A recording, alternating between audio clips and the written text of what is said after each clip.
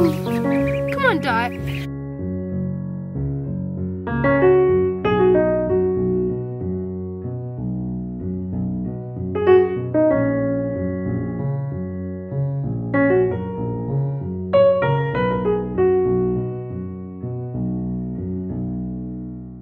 I don't know if you can see it, but I've got everything covered in deer netting.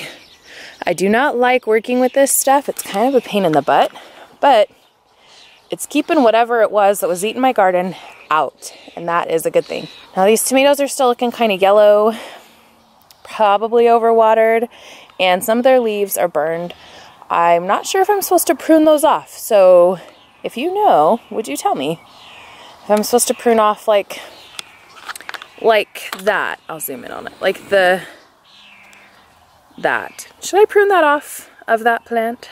My grandpa hooked me up with, I think, 11 tomato plants. I got them in the ground. His varieties were different than anything I've actually ever heard of before. So, Celebrity, Garden Monster. There's actually a cherry tomato.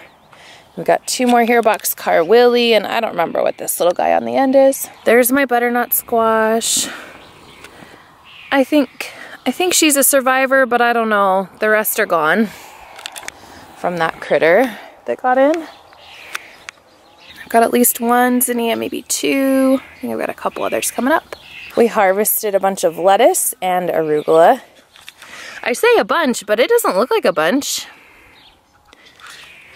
Look at that kale. Here, I'm gonna lift this up. The deer netting gets caught on the bark, which is great, actually. Look at that kale. This is red Russian kale. And the way the leaves develop is just so cool. Anyway, I'm gonna plant some more lettuce in these little empty rows. Because it's pretty sad to have those empty. What I've been doing with this deer netting is just kind of tucking it behind the stakes and then just sort of shoving it and it seems to stay. We lost a lot of peppers, but these few in the front seem to be doing okay. Here, I'll lift this up again so we can not shoot through the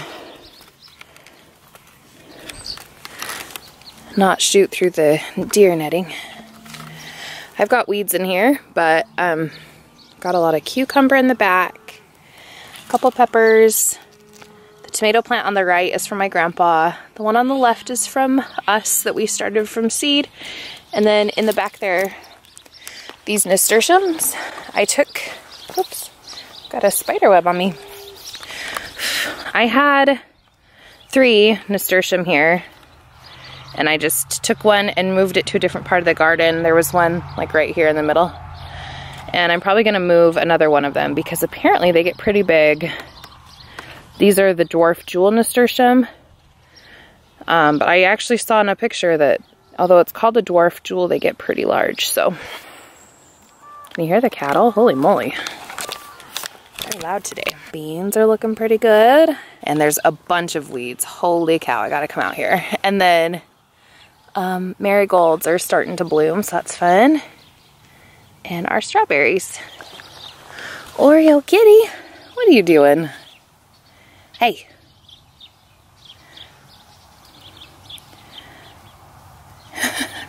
So then over here, the deer netting job that I've done is really interesting, but it seems to be working. We did it last night, actually. Just keeping it in place with these logs that Oreo loves to sharpen his claws on. But the most exciting thing is that ooh, look at that mushroom that popped up last night. No, that's crazy. We have pumpkins, and I don't want this deer netting touching the pumpkins. So I need to figure out how to, like, pop it up a little higher. I'm gonna work on that today. It protected them last night, so that's good. But I definitely don't want the deer netting touching the pumpkins. We've seriously just gotten creative. Like, this deer netting and things to prop it down. Hey, Oreo. To protect everything. So these pumpkins, this is gonna be a state fair winner. Apparently gets really big. I just have the deer netting spread for now, and I'm gonna kind of move it and adjust it. Oreo, you're a crack up. What are you doing, bud? He just flopped over. Oreo's just a barn cat that came with the property. Apparently he stays for whoever rents this place. He loves our family. So pumpkins and tomatoes are the main reason I wanted to start this garden. I'm so excited about it.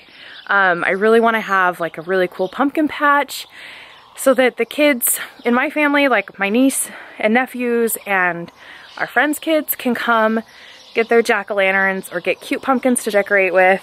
And I think if all goes well, we'll have a lot of pumpkins, but who knows what's gonna happen. It's possible that nothing comes up, so we could end up with other problems. It's been trial and error this whole time. So I didn't do any pruning to this in the fall. Am I supposed to?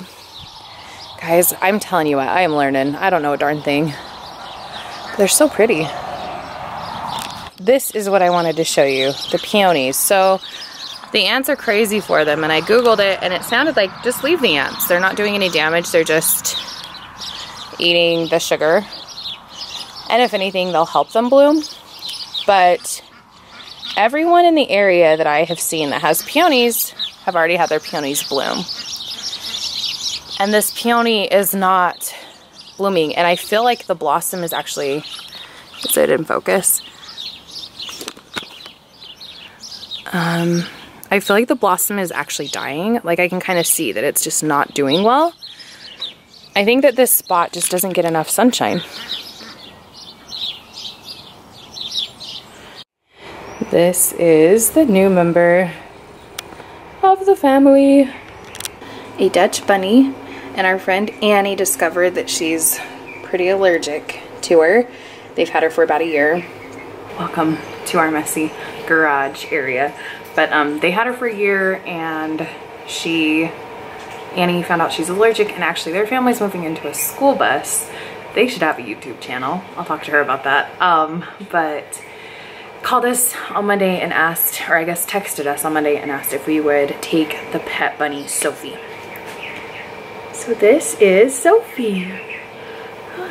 Are you scared? She's super snuggly and sweet when she wants to be.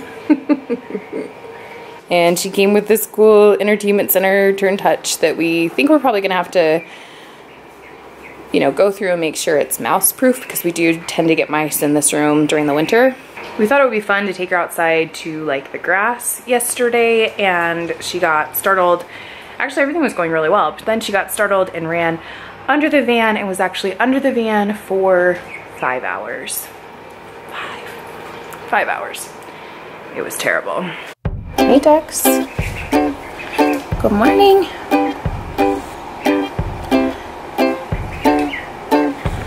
This lighting is really bad. Good morning.